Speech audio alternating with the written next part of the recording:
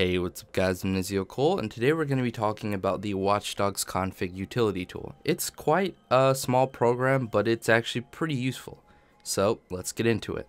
So basically this is a tool in which you can modify game settings, pretty much anything that you could think of. There are settings that are already able to be changed in the game, and there are some that are not. So the first tab is graphics. So here a lot of these are obviously already in the game that you can change, but some of these like Deep Pass, I don't know what that is, or Depth Pass. Actually, that's probably Depth of Field. But other ones like Fire Effect, Physics, Roads, you can change those to console. I can see this being useful if you have a really low spec PC and you still want to be able to play the game. So you can pretty much customize any of the graphic settings. Over here we have network. I'm not sure what like any of this does, but if you do, then here you go. Gaming camera, this is honestly one of the most interesting ones. So we have ones that we can already control, like the audio and stuff like that, but we also have, you can toggle the reticle on and off, the vibration motors in your controller, really fine sensitivity controls for each axis as well, aim assist controls,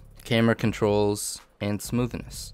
Also, this is something that I don't believe you can do in the actual game, and that is key remapping. And this is really cool because, well, personally I think any game should have to be able to key remap, just for convenience, but also for accessibility. And there are programs where you can remap certain keys and certain buttons, but it's just nice to be able to do it individually in each game. So you can just remap these to literally whatever you want, and I think that is really cool. There's also a system for you to be able to back up your current config, so if you change something, you don't know what you changed, or you don't remember what you changed, then you can go back to the original. And there also are a few mods here that you can install. I've heard about the worst mod. I'm actually thinking about doing a video on that. And this is a pretty old tool. It came out, I believe, right around the same time that Watch Dogs came out, so around 2014. But it is still a useful one that I use. And you're also able to change your gamer profile. Let's say you have multiple, which is pretty handy. And they have a few presets for you. So Ultra, go over to graphics, and everything's set to Ultra. There's also low.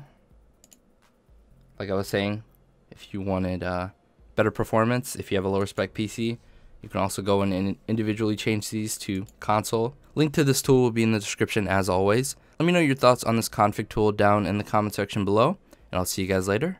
Peace.